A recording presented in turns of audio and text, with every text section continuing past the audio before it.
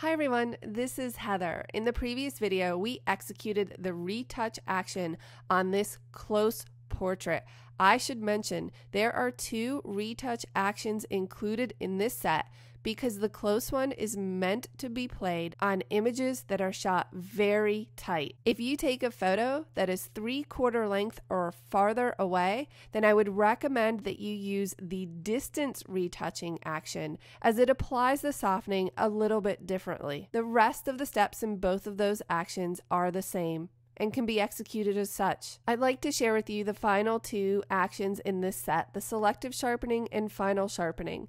This image looks very sharp to me and I don't feel that I need to sharpen her eyes any further, but if I did, I could use the selective sharpening. But instead for this image, I'm just going to execute the final sharpen by pressing play. Taking a look at the before and after, I notice that that is very sharp.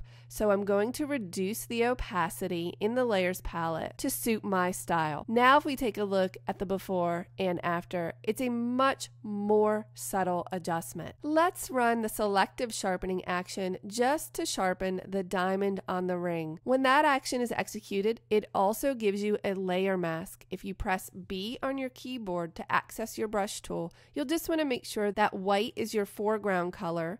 I'm going to make my brush bigger with the right bracket key, and I'm going to reveal this adjustment by brushing over the diamond. Let's zoom in and take a look at the before and after. And that made a pretty big difference for this ring. If you feel that the sharpening is too strong, you can reduce the opacity in the layers palette. However, if you feel that it's not enough, you can actually double-click Smart Sharpen in the Layers palette and make adjustments to the amount in the radius in order to increase the sharpening. You would simply make those adjustments and say OK. I think I'd like to run the final sharpening action on this overall image, so I'm going to execute it by selecting it in the Actions palette and pressing play. Let's take a look at the before and after. I think it looks pretty good, but I'm going to reduce the opacity slightly because that's my personal preference.